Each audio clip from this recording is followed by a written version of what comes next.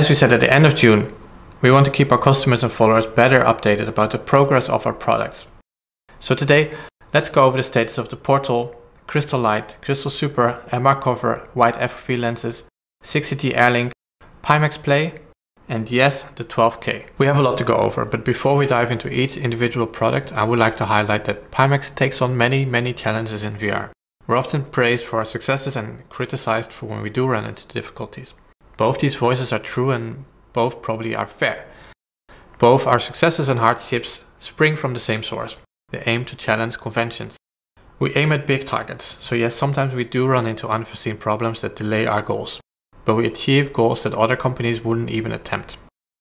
Anyway, let's go.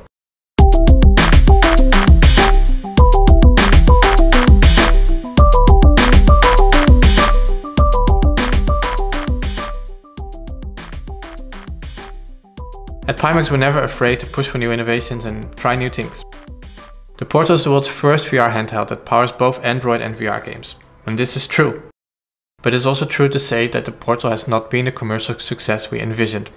At this moment in time, there are no plans to further develop the product, nor plans for a Portal 2, as our efforts go fully out to the other products described in this update. We will still roll out critical software updates for the Portal though. We are clearing the warehouses, and you can actually pick up this 4K handheld pretty cheap. See the link in the description. Then the Crystal Light. Crystal Light for us is actually two SKUs.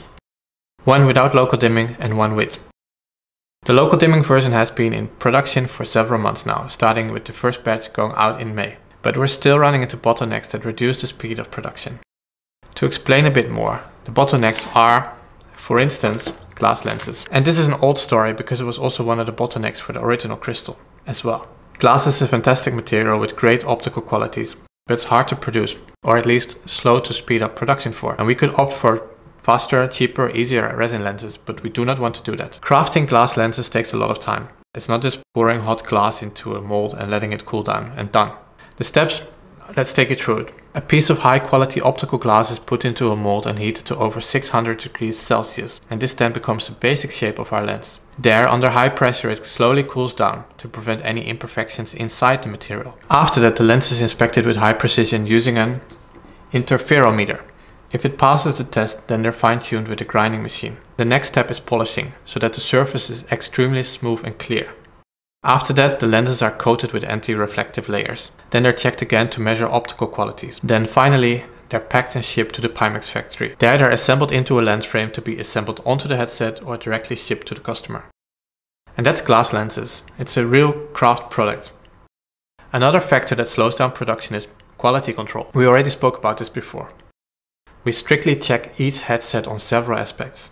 And this takes time, and it also reduces yield rate because yes, sometimes we do find a headset that has left the assembly line and does not meet our requirements.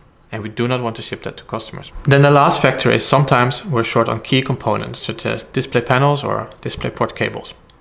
And this causes hiccups and causes delays of a few days that then have an echo effect on the rest of the entire production. The Crystal Light is the most popular headset in Pimax history and we're working hard to get them shipped to everyone, but we want to do it right. We are in touch with users who have ordered and are still waiting, and we'll keep posting new shipping estimates. The one published last week you'll find in the description below. If you order the Crystal Light now, you will have to wait at least 6 weeks. Meanwhile, we are increasing the speed of production as we iron out all the challenges. Then the non-local dimming version. The original panel envisioned for this does not yet meet our requirements. Each refresh rate option has different imperfections and we do not want to ship it in this status. For the customers who pre-ordered this version, we cannot let you wait any longer. You'll receive an email to pay the remainder of your pre-order. After that, we'll ship you the headset with local dimming and let you use the local dimming for 2 weeks for free, from the moment you activate the PXPlay software, which is tied to your serial number. After that, we close the local dimming feature, otherwise this isn't fair to other users. However, if you like it, you can still upgrade through a paid update. This is the best solution we can come up with right now. Then the Crystal Super.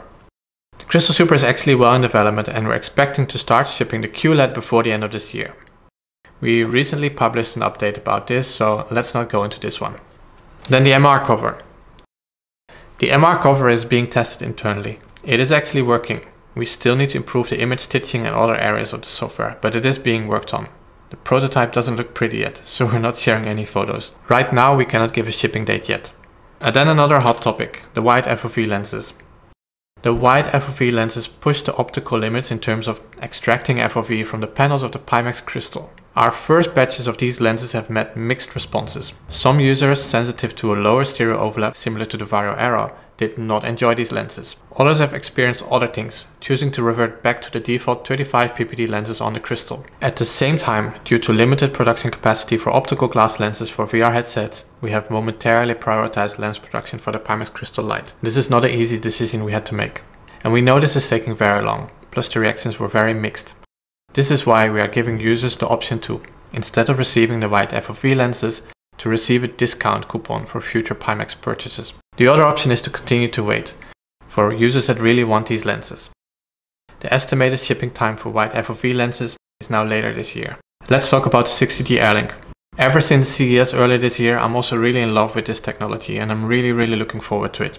In Frontier, we said the hardware is final, although we are making one change. We are replacing one chip on the board in the transmitter. This will allow for a bigger and more stable bandwidth connection. The rest of the 60D Airlink is all ready to go, including the software. We can achieve 90 FPS very stable, and we're confident of shipping the 60D Airlink this year. Then PXPlay.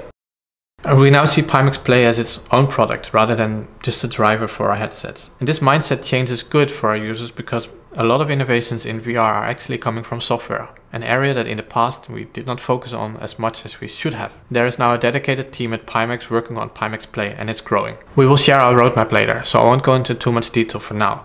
But we do have a lot of processes in place that help us create this roadmap for features and improvements, which is maybe interesting to share. We as a company are always in touch with the community on Discord and Reddit and through roadshows. And this hasn't changed. We also have a monthly customer satisfaction survey. We have several beta and feedback groups, and we organize focus groups in our offices. And most importantly, we now have a daily Bezos meeting, named after Jeff Bezos and his customer-centric approach. This makes sure knowledge and customer feedback can easily spread into our company, to all departments. This is greatly improving a lot of processes and makes sure customers are heard. Then let's talk about the 12K. From the start of the project, the goal for the 12K was extremely ambitious, but we had solutions for each of the key technical challenges. Unfortunately, some of these solutions did not meet our quality requirements. Not only that, some bottlenecks also exist on today's graphic card. And when designing a VR headset with specs this extreme, every step in the process needs to be explored and finalized. And the technical design is one thing, but then a working prototype needs to be made as well as protocols for the factory. It also needs to work with common PCs that exist today. Each link here needs to be solved one by one. Here's an example. NVIDIA's most powerful graphics card, the 4090, can drive display devices up to 8K at 60 Hz with a single video interface. And that's enough for the Pimax 8K, the Crystal or the Crystal Lite. But already, these headsets run close to the limits of DP 1.4 interface. The bandwidth of DisplayPort 1.4 is 32.4 gigabits per second, but the effective bandwidth or throughput is actually 25.9 gigabits per second. When the Crystal Lite or Crystal runs at a refresh rate of 120 Hz and uses display stream compression, then the actual used bandwidth is already very close to this value. Then the last bit of bandwidth we need for more things than just the image. Think about SLAM algorithm tracking, the hand tracking, MR image processing, image stitching, eye tracking and audio. We can push the screen compression a bit more. It's visually lossless. But even with that, for the 12K, we cannot achieve the required bandwidth. We have tried a dual DP 1.4 solution with a dual bridge chip, but we're not satisfied with the solution or its outcome on the visual quality. So we have to wait for a GPU with a DP 2.1 interface, which NVIDIA right now does not have. AMD does have one, but there is currently no suitable bridge chip to support it. And then there are other key challenges that we choose not to share right now. Think about lenses or the housing. We need to solve these challenges one by one, and some of them are not in our hands. 12K is in development and will be built on all the headsets that have come before it, such as the Crystal Super, and that is coming first. That is it for now. We said we would do a better job in communicating about the status of our products. Thank you for your support and see you next time.